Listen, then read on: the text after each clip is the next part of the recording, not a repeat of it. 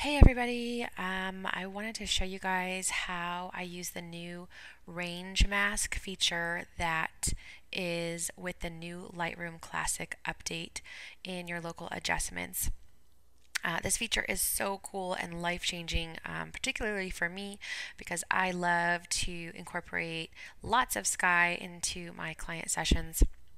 And so this really has helped me in post-process.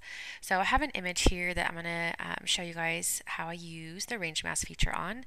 And this is the straight out of camera shot. So I underexposed this image a little bit because I really wanted to retain all of that beautiful color and detail in the sky. But you can see that my subjects are quite shadowed. So I'm going to go ahead and just apply, whatever preset I'm going to apply to this image. I also cloned out the sign to the right. So you could see that I didn't really adjust exposure at all. I just applied all my color adjustments for this image. But my subjects are even darker now that I applied this preset. So I really want to brighten them up. Now I can go into the radio filter tool and let's say I want to bump exposure around my subject. So we're just going to go ahead and apply a radio filter. I'm going to apply it into the reflection here as well. So we're just going to create a radio filter around them and we're going to increase exposure.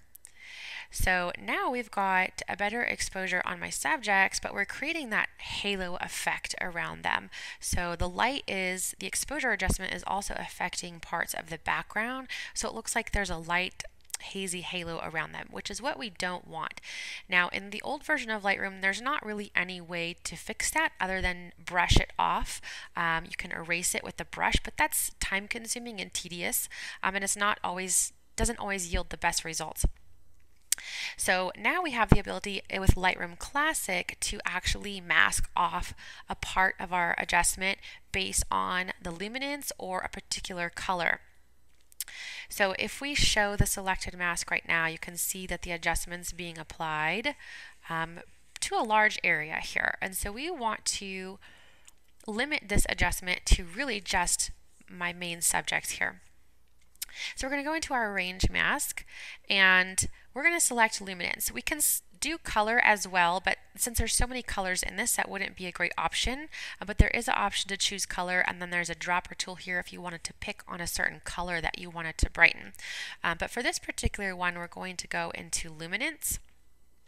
And then we have some slider options. So we can either adjust if we want this adjustment to be applied to the darker parts of the image or to the lighter parts of the image simply by moving the range slider. So you can see where the mask is kind of coming off and on. So what I want to do is I want to limit this to just the darker parts of the image since the background is so bright. So by bringing down the right side of the range slider, I am essentially masking off of my background. So I'm only going to get a shadow lift right here in the main area. We'll still take that down even further. And now if we unselect the show mask overlay, you can see that we've really brightened up my subjects, but we've taken away that halo effect in the background. So let's take this even one step further. Let's say I want to now enhance the color and the detail in the sky. So we're going to go into our graduated filter and I'm going to create kind of a custom adjustment, but we'll start with a highlights decrease. And we're going to bring this graduated filter down. We want to make sure that it's going all the way into the horizon line here. So if I bring that highlight slider down, it really darkens the highlights on my subject here. We also maybe want to bump saturation, kind of bring out some of that beautiful color in the background.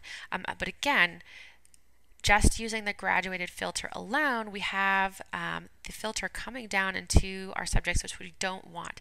So before, in the old version of Lightroom, we could easily brush that off, but again, it'd be time consuming. So with the range mask feature, all we have to do is click on luminance. And this time we're going to adjust for the darker parts, we're lifting that adjustment off the darker parts of the image. You see as I bring that left side of the slider up on the range slider, we now no longer see the mask covering my subjects, and it's completely in the background. So we can click off that show selected mask overlay, and if you toggle right here under your graduated filter, you can kind of see a quick before and after. We've got a lot of color and detail in the sky in the background, but it's not as much on my subject. There is a little bit of white area still kind of left here in the mountains, so I might go ahead and just clean up really quick with a brush just in that area lightly. But as you can see, this range mask feature really helps to mask off more areas of your image without having to do all that tedious brush work. Now if we turn off the graduated filter and we can see a quick before and after, you can see we've really brought in some color and detail into the background, but still have some good exposure on our main subjects as well.